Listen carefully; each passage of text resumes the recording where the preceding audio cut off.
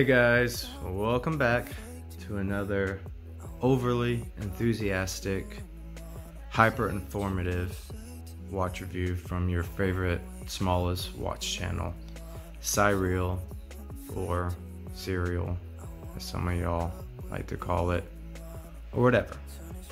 So anyway, want to quickly say thank you to my sister for this watch. This was a birthday present, so thank you so much. So let's get straight into the watch review because there's a whole bunch of information and specs on this watch, so I want to try to make this under a year long. Anyway, so let's go to the basic information. Brand is Baltany. Apparently they're like a sub-brand of Octopus Kraken, or at least that is the brand on AliExpress. They say, I guess, they sell Baltany watches, so I don't know if that's a sister company, but so anyway, that's the brand. The model is S182027. The movement is a Seiko VD78. It is a quartz. The style is a dive/military. The water resistance is 100 meters. The weight is 56 grams. Next segment, which is case dimensioned. The width is 36 millimeters. The width with the crown is 39 millimeters. The thickness is 13.1 millimeters. The lug to lug is 43.3 millimeters. All right, now let's get to the strap info. Lug width is 18 millimeters. The length is 23 centimeters. The clasp, it's a buckle. And there's 3 options from Baltany. First option is a nylon NATO. Then the second option is a caviar leather.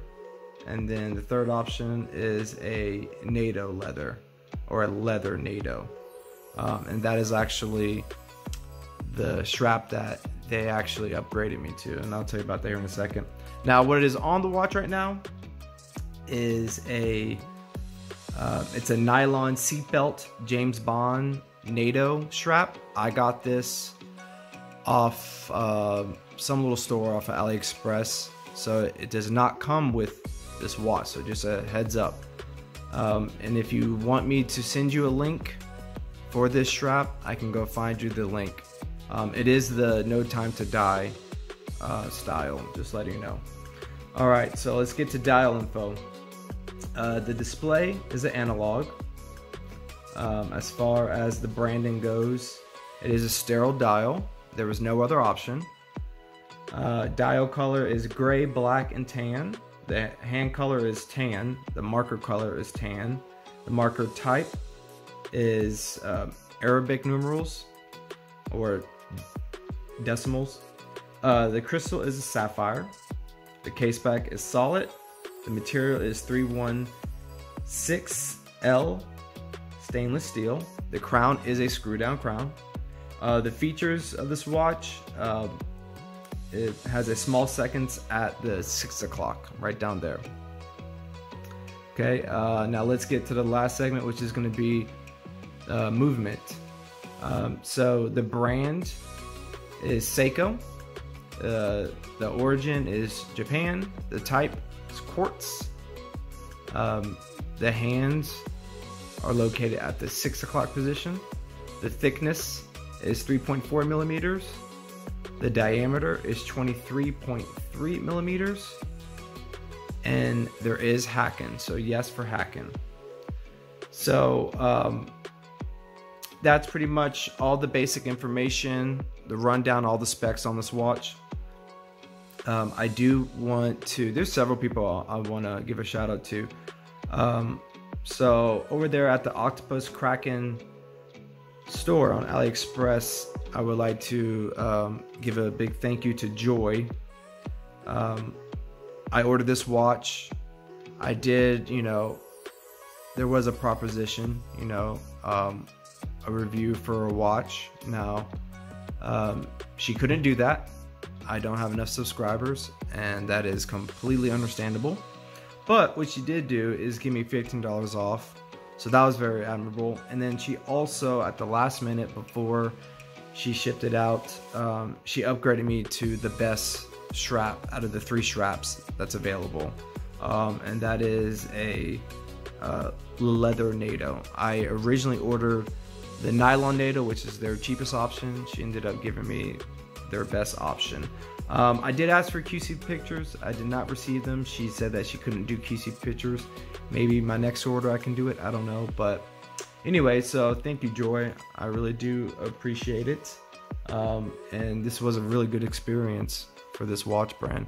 So the reason why I got this watch, so my review from, I don't know, about 3 weeks ago or so, the Oyster Perpetual Homage, it was a 36mm, and for a while I've been looking for 36mm watches, and you just can't find them, especially in automatic and mechanical. Now this had a amazing dial. I love the dial on this. So I say, you know what, it's small. I love the simplistic dial, and I've been waiting to put this strap, this James Bond strap, on a watch that wasn't a Seamaster, Homage, or anything like that. It's completely different. So what this is paying homage to, this watch, is the Longines Tuxedo. And I'll put all the information in the video. I'll show you pictures of the original watch that it is inspired by. Now, I know I've always stressed that I don't like sterile dials, and if I do, I'd rather have no logos on it at all, or any type of write-in or markings on it. So, you know, this didn't have like quartz on the bottom and then no Baltany. It just has nothing, which I'd prefer that. Now, if I had an option of having, let's say, the brand Baltany right there, you know, right below the 12, depending on the logo, I'd probably choose that over a sterile dial, but this was my only option.